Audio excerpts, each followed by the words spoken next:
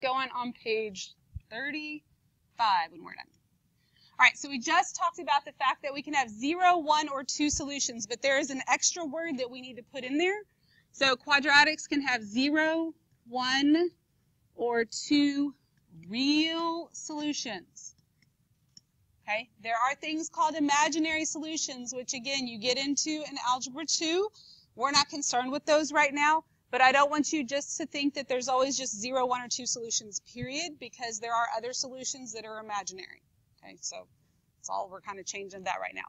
But if I have 0 solutions, then it's going to look something, you can draw these now, look something maybe like this. Right, because it's floating up, doesn't even touch the x-axis since that's where my solutions are. If I have just one solution, it might look something like this. Could be upside down as well. This point that touches the x-axis, what's that point called on a parabola? The vertex, good. And it would be the maximum or the minimum depending on which way it was flipped. If I have 2 solutions, then it would look something maybe like this, because it's going to cross twice. Okay, so some basic things that you need to know. We're not going to be graphing by hand and guessing at points anymore. Even if you've done it on the calculator, most of you probably didn't do it the real way on the calculator. If we don't get into that before the end of the school year, then you'll get into that in Algebra 2. But it's something I would like to be able to get to with you. All right, so those are your 0, 1, or 2 solutions. So before we can factor them to solve them, we need to make sure that we know how to multiply them together. So if I have,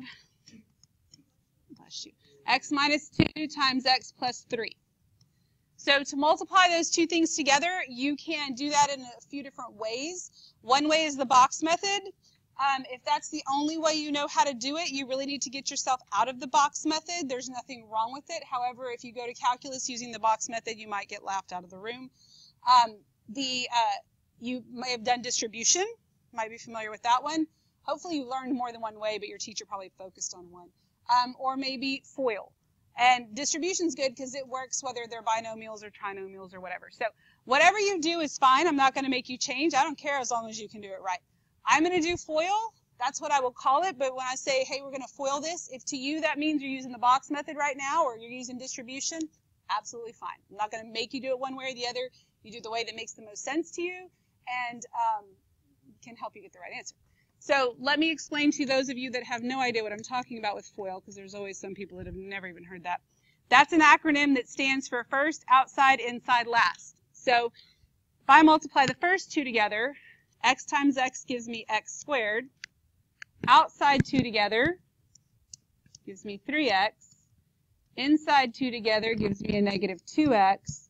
Last two gives me negative 6. Now, if you did the box, those are the 4 things that you have in the box. If you did distribution, those are the 4 terms you end up with after distribution. It's all the same thing because it's all going to get you the same answer. It's just how you organize it and what makes the most sense to you. So then when I combine my like terms, I get x squared plus x minus 6. So again, whichever way you do it is fine, but make sure you can do it and that you can do it correctly. Okay, everybody good? All right, so then I also want to look at this. What if I have x plus 3 squared? Does that equal x squared plus 9? No, it 100% does not equal x squared plus 9. And I see that so much, it just makes me want to scream. If this was x times 3, then yes, you square the x, you square the 3. But it's not. It's x plus 3, so you don't get to distribute the squared. It doesn't work that way. What this means is x plus 3 times x plus 3, and then you either FOIL, do distribution, box, whatever. So if I FOIL it, first is x squared, outside is 3x, inside is 3x, last is 9.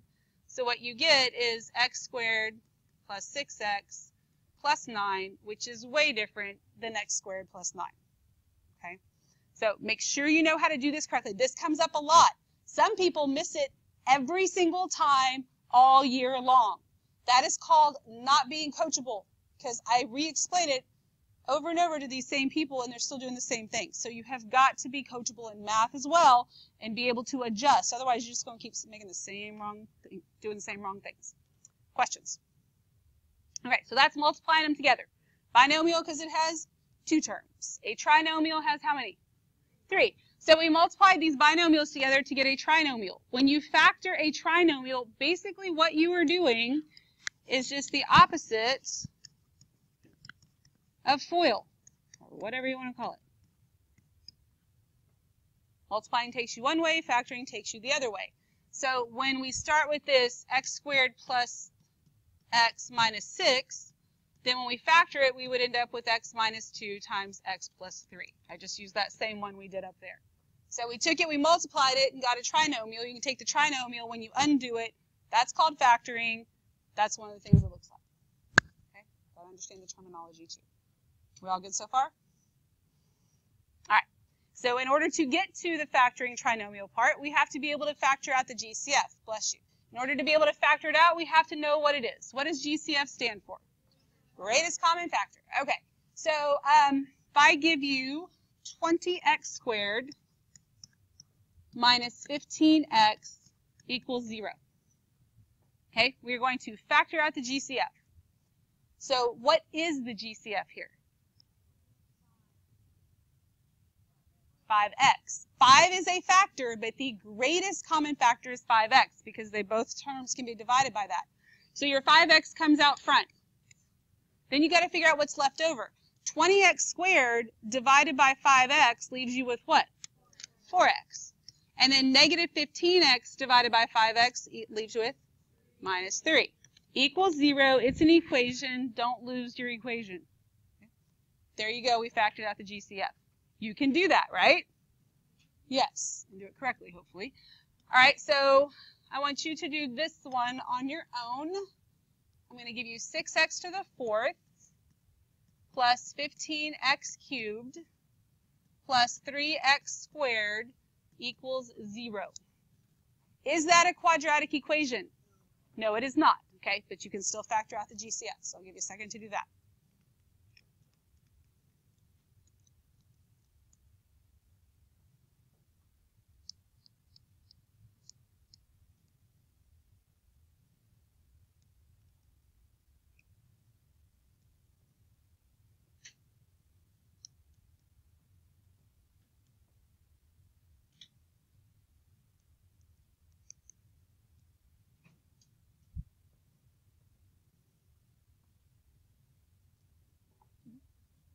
I do. The pencil sharpeners are in the back in that yellow box. Those little plastic ones work the best. All right, so the first thing I want to know is what is the GCF? Maritza, where are you? All right, what is the GCF? 3x. What do y'all think? She close? 3x squared. Okay, she decided she wanted to change her answer, so we'll let her change her answer. 3x squared. All right, so when I do that, y'all can just tell me, what am I left with in here then? 2x squared plus 5x. Wait, plus 1 or plus 3 or plus x? Plus 0? Plus 1. Okay, and I know not everybody in here is really thinking 1 because they never are. Remember this. When you are doing this, it is 6x to the 4th divided by 3x squared. That gives you 2x squared. 15x cubed divided by 3x squared is 5x. 3x squared divided by 3x squared is 1. It is not 0. That's a very common wrong thing. And x, for some reason, is a common wrong thing. Also, remember this. When you factor out the GCF, that's the opposite of distribution. So once you factor it out, if you distribute it back in, you should get what you started with. And if you don't, something's wrong. So if you just lose that last term altogether, that's a problem because now you only have a binomial. Okay? So be careful with that because it's a very common, kind of just a careless error sometimes, even when we understand what we're doing. Any questions? We all good? All right. So we're getting close to actually factoring. We need to know, in order to be able to factor, we need to know what standard form is. So who can tell me what the standard form of a quadratic is? Anybody? You're close. Somebody help him out because he's on the right track. What you got? No, but that's close too. Keep going. Equals 0. Good. Okay, we got it. So it is ax squared plus bx. Melissa, what you doing over there? Yeah, put it away, or it becomes mine. Ax squared plus bx plus c equals 0. So ax squared plus bx plus c equals 0. Right? That is your standard form of a quadratic. The order matters, or it's not standard form. Okay, if you don't put it in that order, greatest to least with the exponents, then it's the steps are not going to work out for you. Does it matter which side of the equal sign the zero's on, though?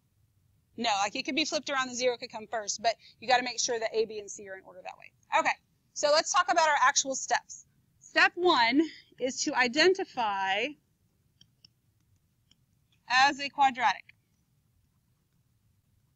And I know people think that's kind of a stupid first step, but that is the biggest hurdle for a lot of people. You're not even paying attention to what you have. You're just trying to solve this thing just like it's a linear equation, and you're making up math, and none of it makes any sense. So make sure you take the time before you jump in and start solving something to figure out what the heck it is that you even have.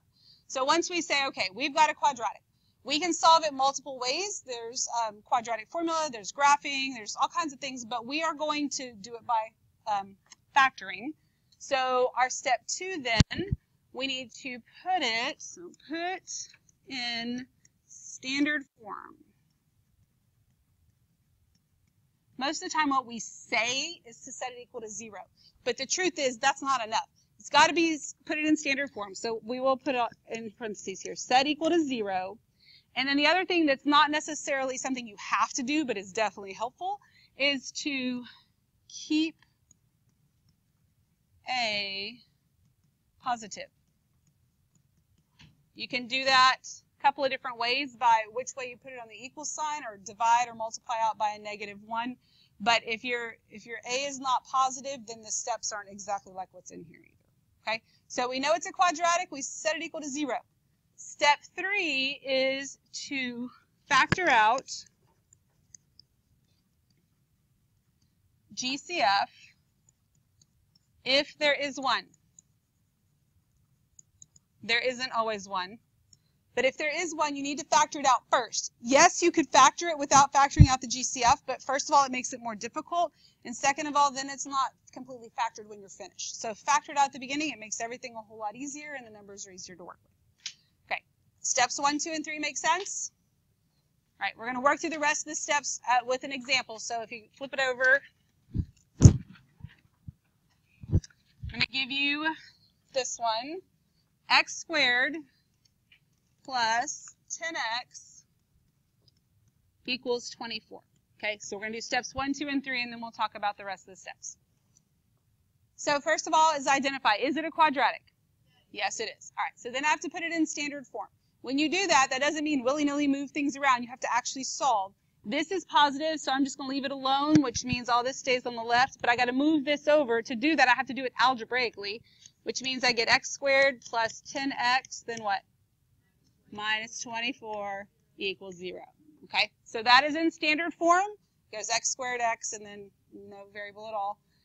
And step 3 is to factor out a GCF if there is one. Is there one?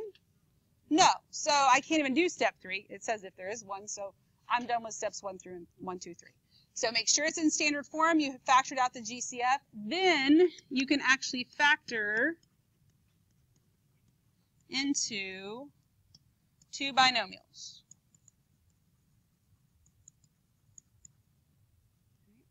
So the way I have this set up, we're going to have to, what we just wrote right there, I want you to rewrite it right here so it's closer down here.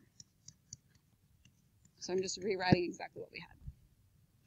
All right, so today we are only looking at factoring, solving by factoring if A is 1. If your A is something other than 1, that is still something you should know how to do, but we just don't have time to do it all today. So we're only looking at it when A is 1. So when A is 1, we are looking for 2 numbers that multiply to give us what? C, which is -24 in this case.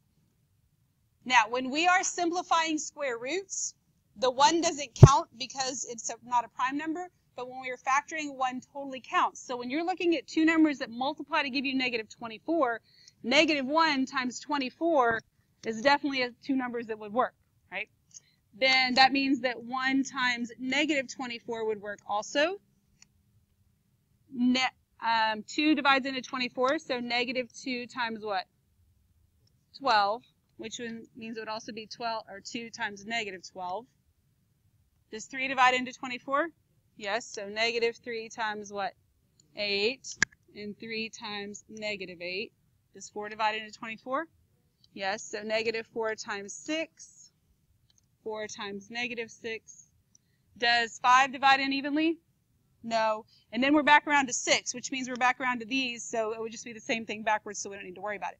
So we've got all these different choices about things that multiply to give us a negative 24.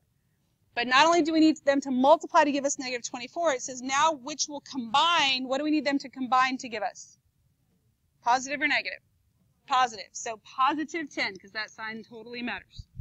So when I look at these factors that I came up with, I need the one that will, the two that will combine to give me a positive 10. Which ones went out? Negative 2 and 12. So this right here, negative 2 and 12 are the two numbers that help us get our factors. Okay. So then to create our factors, we split the x squared and create two factors. And don't forget about the GCF. Did we have a GCF on this one? No, so I don't even need that. Don't make one up just because there wasn't one, right? So your answer has to look something like this. Since we're going to get two binomials, it says to split the x squared, so we get x and x, and then you fill in the other holes with what you come up with up here, so that's minus x minus 2 and x plus 12. Oh, that's a 10. 12. My brain in my head don't always agree. So here's where things kind of fall apart for some of us that are already very good at this. This is factored. We have not solved anything, okay? And so if you're told to solve and you stop here, it's wrong because you didn't answer the question.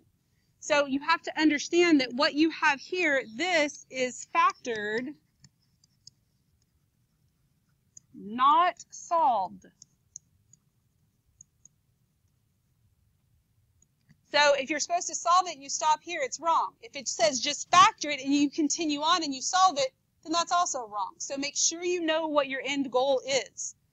So since we are trying to solve, then step 5 is to set each term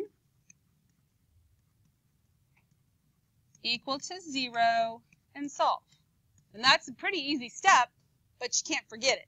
And then I'm going to continue my little line because it didn't print down here because we just have a little bit to write down here. So I'm going to take these two terms. I get x minus 2 equals 0. X plus 12 equals 0. What does x minus 2 equals 0 equal when I solve it? Yeah, x equals 2, and x equals what? Negative 12. Okay? There are two answers. It's fine to leave it like that. You can put it in a different form if you want, but I wasn't going to get into, I don't know who all learned what, so we're just going to at least stop there. All right, we all good? Any questions? All right, so we're going to go back up to the top of that same part that you're on because we're going to come down the right-hand side and do one more example together, and then you're going to do some on your own. All right, so on the top, the right-hand side, we are going to do, make sure I write this down right. We got 2x squared equals negative 4x plus 6. Okay? We're going to solve this one together, and then you'll do a couple on your own. So step 1, is this the quadratic? Yes, it is. Okay, step 2, put it in standard form. Your a is already positive, so I would leave it alone and move everything else.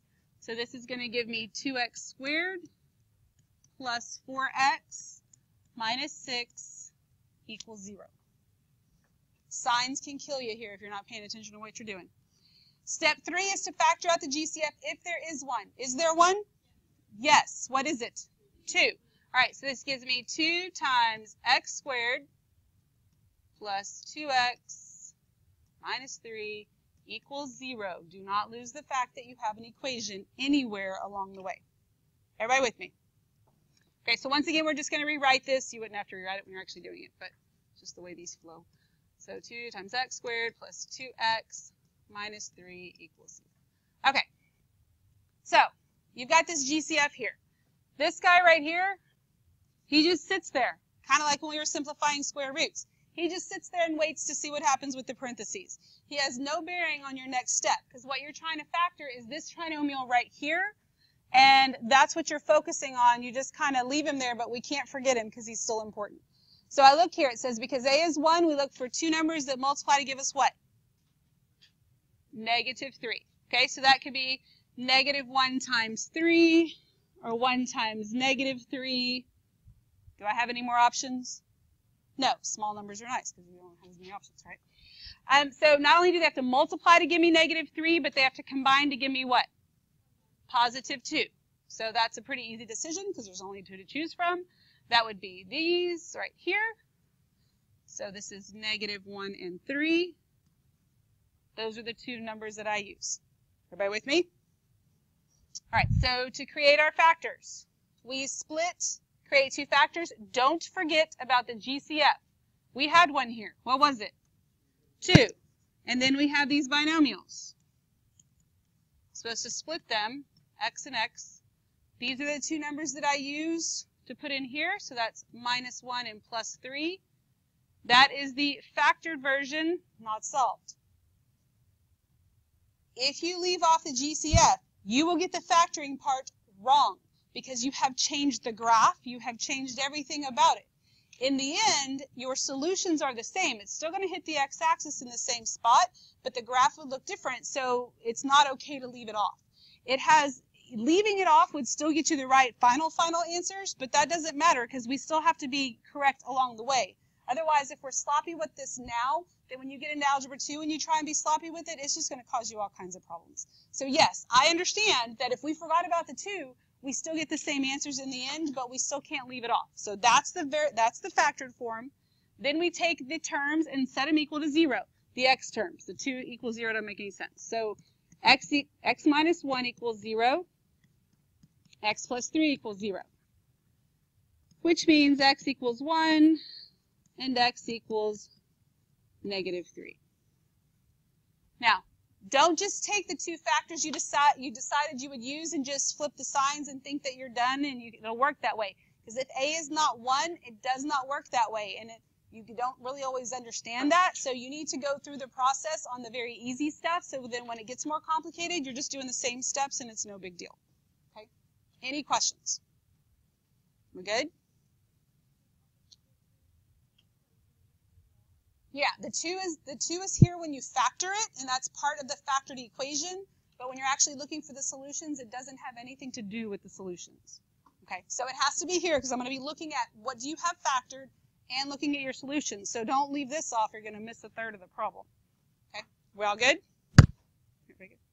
Okay, so let me give you the 2 that you're going to do on your own. You're going to do 7x plus 30 equals x squared, and 3x squared plus 12 equals 15x.